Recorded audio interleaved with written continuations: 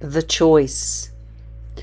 I recently read a book by Edith Eger called The Choice. It is inspirational, powerful, and well worth reading. It got me to thinking that when you break it down, life really is just a series of choices which lead to events which then determine the course of our lives. Sometimes we choose well and get a response that we are happy with. Other times, not so much. The point is, we get a choice. We get to choose. Think about what you've already chosen today. What time you got up, what you're wearing, what you've eaten, what you've said to your partner or child.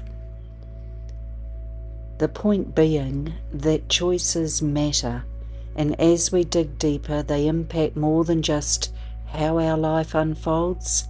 They also impact who we become. Who we become is not measured by what we do or how much we earn.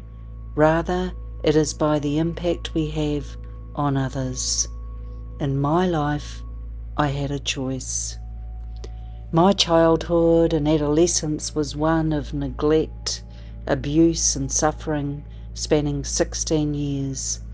While dreadful, the insights and knowledge I have gained since then have been incredible.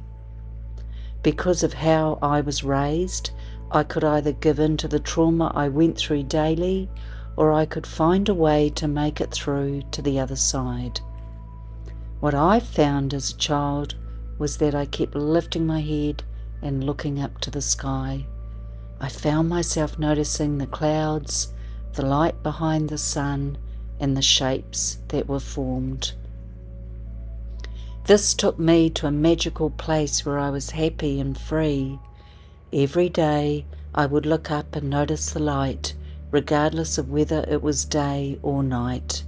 I was always drawn to it, and it was always there.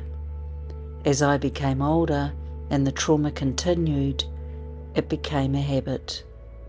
And then, as an adult, it finally became a choice.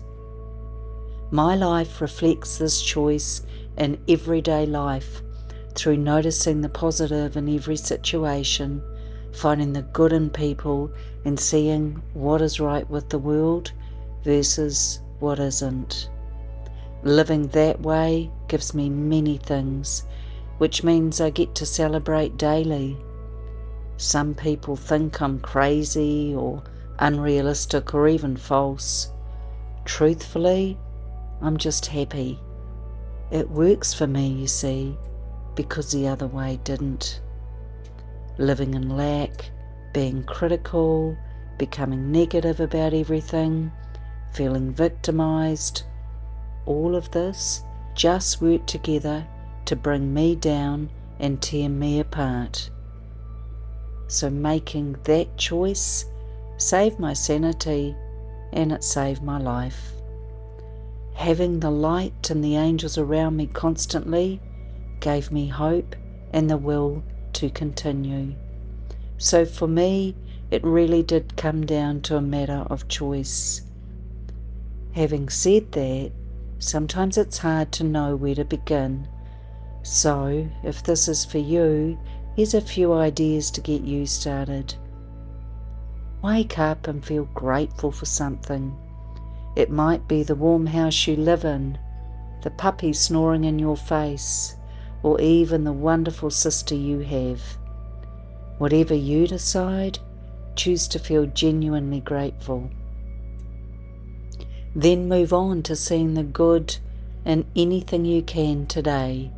It may be that someone offers to make you a flat white or smiles at you as you open a door for them. Take the time to notice how that felt.